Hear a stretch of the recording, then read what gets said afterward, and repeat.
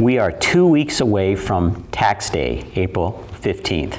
That's the day by which all of us should have opened our books and calculated our financial deeds to see whether or not we paid too much tax or too little tax. The scripture also talks about getting the books open. It's in Revelation chapter 20, and it says, "And the books were opened." Now it's clear in this passage there really are two sets of books. One set of books is the books of deeds. Let me read the passage. "I saw a great white throne, and one seated on it. Earth and heaven had fled from his presence, and no place was found for them." This is Revelation chapter 20, now verse 12. "I also saw the dead, great and small, standing before the throne, and the books were opened. Another book was opened, which is the book of life, and the dead were judged according to their works by what was written in the books." So there are two sets of books. Good and bad, the books of deeds, and the Lamb's book of life. Now, every religious tradition of which I'm aware has an understanding of this book of deeds, what you've done. If you take the Hindu view of reincarnation, your reincarnation is based on the weighing of your good deeds and your bad deeds. So you can be reincarnated in a better position or a lesser position.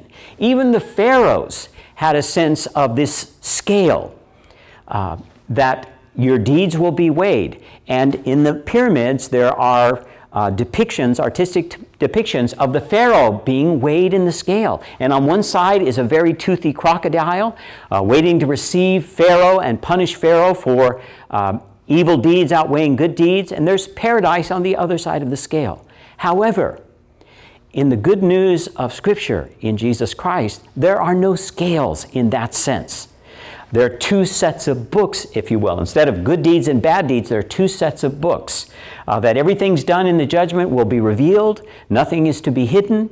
But then there's also the Lamb's book of life. Now, this book of life is mentioned from the Pentateuch to the book of Revelation. It's all through Scripture. Moses at one time, in intercession, if not frustration, says, "Blot me out of your book," meaning this book of life. Some people believe that the book of life is the book of citizenship of the kingdom of heaven.